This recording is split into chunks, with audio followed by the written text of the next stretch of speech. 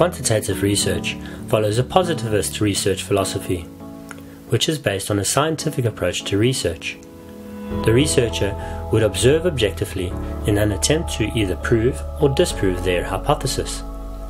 This is made possible through the collection of data that can be measured. It has the advantage of being able to use larger samples, which would then often be used to represent a larger group. A good example of this would be polling for an election.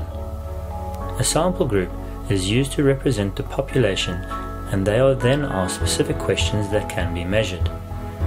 It is then possible to gauge who is leading in the polls and therefore more likely to win the election. On the other hand, qualitative research tends to use an exploratory scientific method that enables a more in-depth inquiry into the subject area.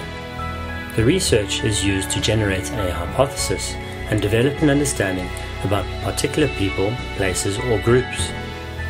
It uses words and images rather than numbers and focuses on a smaller sample group to help aid a deeper analysis of the topic. Qualitative researchers prefer not to make generalizations based on their findings. Mixed methods research involves combining quantitative and qualitative research. It takes a more pragmatic approach whereby the type of research used should be based on what will best help you answer your research question. The research required will generally fit somewhere on this continuum. Your research question can also be a good indicator as to which way one should approach their research. For example, your question may include words like measure or explore, clear pointers as to the type of research that needs to be carried out.